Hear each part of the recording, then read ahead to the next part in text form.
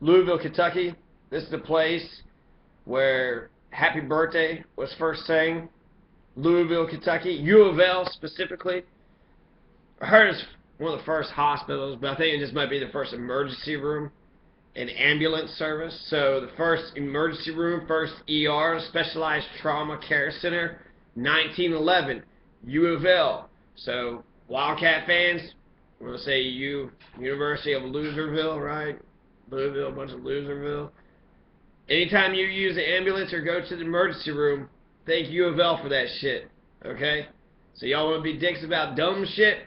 This is important stuff. U of L developed the first ER, the first emergency room. So you have an accident, one of your children have an accident, you're rushed off to the hospital in an ambulance, and you go into an emergency room. Thank U of L for that, okay? UK fans, U of L, first emergency room. Ambulance services are right there, Specialized Trauma Care Center.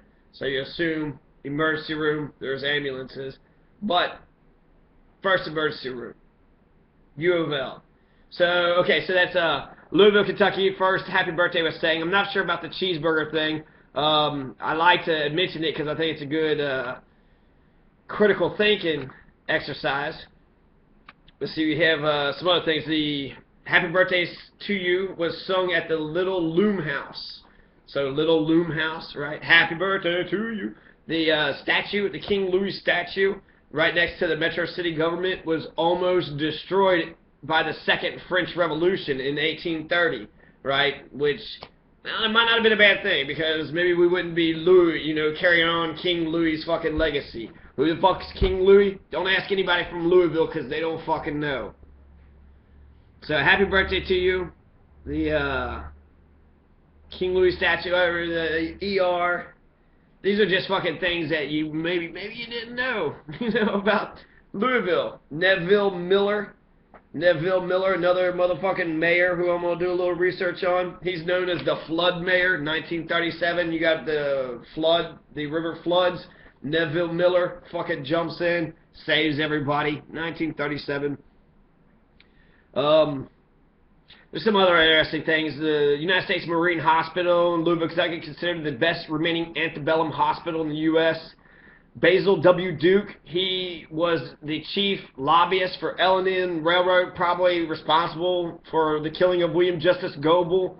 But even though he worked for the L&N Railroad during the Civil War, the Fourth American Civil War, you know, Lincoln's War, so you have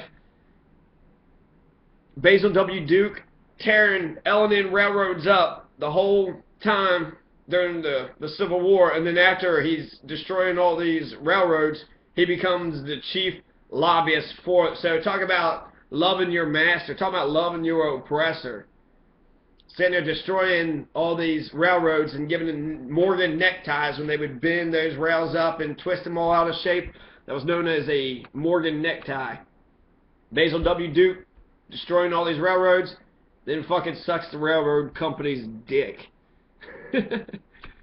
Don't fuck with the railroads, right? That's what everybody says. Okay, so that's just some fucking Louisville things. Happy birthday was made here. First emergency room was here. Some big ass fucking. This is all about Louisville Mayors, but it's Louisville centered, right? So all this matters. I'm getting to Paul C. Barth, okay? Paul C. Barth was a Democrat mayor in Louisville, 1905 to 1907, and he was put in there by the political party boss, Democrat John Whalen. So we're going to get to that in a second. I just want to quickly mention in 1981, this is a big, did you know, in 1981, there was a big-ass explosion, a big-ass fucking explosion all over the place. On February 13th, 1981, so this is nearly 1 year right before I was born. Louisville sewer explosions were a series of explosions that destroyed more than 2 miles, 3 kilometers of streets in Louisville, Kentucky. The blasts were caused by the ignition of hexane vapors, which had been illegally discharged from Ralston's Purina soybean processing plant located near the University of Louisville. The plant located on Floyd Street is recognizable for its large landmark silos visible from the Eastern Parkway and Interstate 65. So yeah, actually the landmark silos, I've seen those motherfuckers. They're right next to like the fucking baseball park and all. So they were illegally putting these hexane vapors out. You know, they were trying to get the, I don't know, the oil out of soybean or something. I don't know. They was using hexane vapors. It got into the sewage plant, and then it fucking caught on fire. There were no fatalities, but Ralston Purina paid $18 million to the Louisville Metropolitan Sewer District and more than $8.9 million to the 16,000 plaintiffs in the lawsuit settled in 1984. The company admitted that it released hexane into the sewers, but denied negligence. We did it intentionally. We weren't negligent. We put that fucking gas in there. So the event, Ralston Purina plant, the dog food company, right, they use hexane as a solvent to extract oil from soybeans. So they're trying to get oil from soybeans, and they were using hexane in order to do that. They had a containment system designed to recycle used hexane from the process back to the plant. The containment system was not functioning that night. A large quantity, several thousand hexane was released into the sewers. The hexane began to vaporize in the sewers and slowly began to seep out of manholes on the streets. At about 5:16 a.m. on Friday, February 13th, so Friday the 13th, explosions ripped through the southern part of Old Louisville near the University of Louisville. The cause of the explosions were eventually traced to a spark from a car near the intersection of 12th and Hill Street, which ignited the hexane fumes in the sewers. The car was thrown onto the side from the force of the blast, and there was extensive damage to area homes, businesses, and streets. Police officers in a police helicopter that happened to be over the area at the time said it looked like a bombing run. 2 miles, 3 kilometers of the main sewer line were completely destroyed in the blast. Water lines were severed, leaving the area residents without water for weeks. And luckily the streets were nearly deserted since it was early in the morning and no fatalities. So, yeah, the big ass fucking sewer explosion, like 2 fucking miles of sewer. There's downtown explosions bring back old memories of old Louisville sewer blast from 1981. So there was actually explosions recently. 2 crazy underground explosions and flying manholes bring back memories 3 decades ago. So first today, several blasts ripped holes in 7th Street, and now we learn that the mayor's office is flooded. And the Courier-Journal has a video of one of the blasts, right? So there's some blast that's going on right now on 7th Street, and then the mayor's office was flooded. Louisville explosions. A series of powerful underground explosions shook downtown Louisville. Cars were sent flying through the air. Parts of buildings collapsed. Streets buckled inward. Manhole covers popped off with deadly velocity. Many people's bathrooms exploded into fountains of sewage. They thought it was an earthquake was going on. End of the world. Sulfurous sewage stench filled the air all over town. Raw sewage began to fill some streets 3 feet high and rising. It's determined that the reason Louisville's sewer lines had exploded is because someone had been dumping massive amounts of hexane. And somehow it turned out to be the Floyd Street Ralston Purina plant. Purina recently has decided to merge with Nestle. Purina makes food, pet food, and animal feeds. And so there's going to be a merger with Nestle.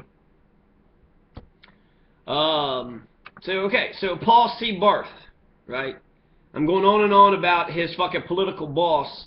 And so Paul C. Barth is mayor of Louisville for 2 years, from 1905 to 1907. But he was put in there by John Henry Whalen, fucking Confederate, fucking corrupt piece of shit, fucking spoil system, patronage, fucking aristocratic, corrupt. You know, like I said, he's just a fucking piece of shit. So like, he's a political boss. He was a Confederate, but that has nothing to do with any of what he actually is after the Confederacy, after he rode with John Hunt Morgan, killing, you know, Union members and destroying property and shit. He becomes a political boss in Louisville, and he engineers all these different elections. Nobody liked him. Everybody knew he was a corrupt bastard, but it's easier to get fear than it is to get love. And so he was John Henry Whalen. That's just like Boss Hogg from Dukes of Hazzard, and then there's Boss Tweed out of New York, Boss Tweed, right? These political bosses. These are the owners that's in the back of the scenes fucking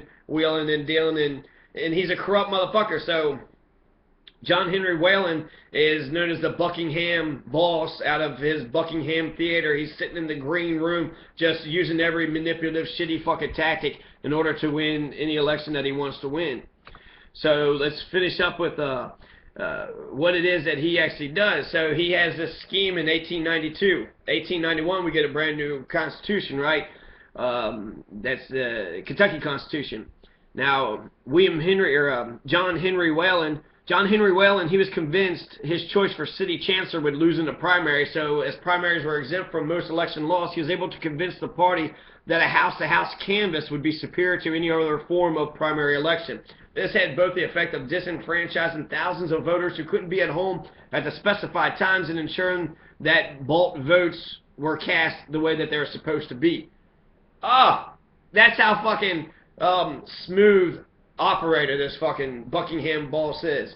So he doesn't think the dude's gonna fucking win, so he changes the election fucking laws, and instead of going to a voting precinct and casting your ballot, he brings the election people to your house, knocks on the door, says, who the fuck you gonna vote for? Now I paid you your bribe, how come you know what, how come you ain't voting for me like I said you were?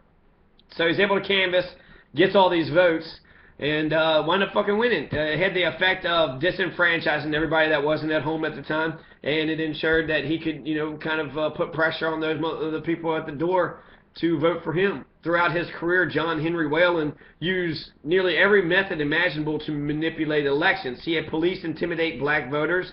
So, Confederate, big fucking surprise there. This fucking Catholic Confederate piece of shit, John Henry Whalen, fought for the Confederacy, hated black people, wanted slavery, but it had nothing to do with slavery, right? It had to do with the states' rights. Bullshit. He's fucking racist. He was a police chief, and now he's, using his police powers, which the Fugitive Slave Act, since George Washington's time, had the police catching the slaves who had ran away and bringing them back. So the police have been against black people's existence from day one. From day one. They didn't care about their freedom, didn't care about their humanness, didn't care about any of that. You were property, and the law is a law. You need to get back in line.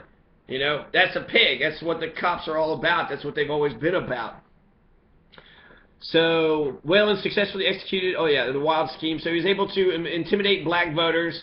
He had voting locations in Republican-heavy precincts moved at the last moment or colluded to create impossibly long waits on them. So, creating long-ass lines, moving them really far away. Republican, with these fucking corporate or these corrupt fucking Confederate Democrats, I like to hear these Republicans because that was the party of Lincoln. It was for the Emancipation Proclamation.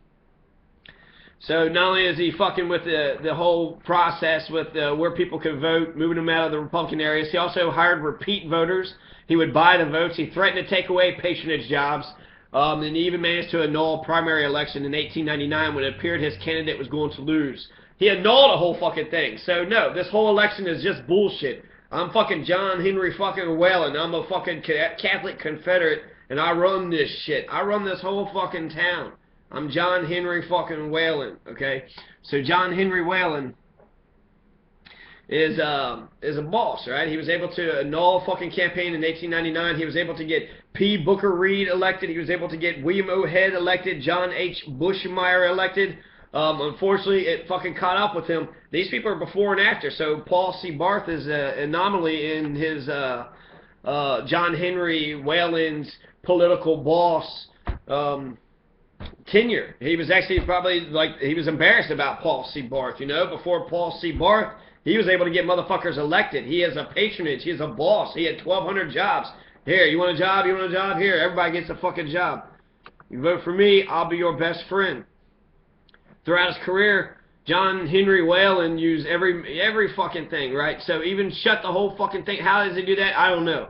1900, he might even be fucking connected. Basil W. Duke, he's fucking connected with the assassination of William Justice Goebel. Caleb Powers is fucking involved. Caleb Powers is involved, one of the main dudes, but then that Clay County bushwhacker, fucking bushwhacker from Clay County, Howard. I want to say William Howard. So, In 1900, John Henry Whalen's mechanisms was investigated after Governor William Justice Goebel was assassinated, so they thought it had something to do with him. John Henry Whalen had attempted to bribe a senator to oppose Goebel just weeks before the assassination, so he tried to pay somebody to be against William Justice Goebel, a senator, so to make sure they didn't vote William Goebel in, right? They tried to make it seem like he set the election law and then he was corrupt, but actually he was pure goodness in a whole fucking world of corruption, and that's why they fucked with him.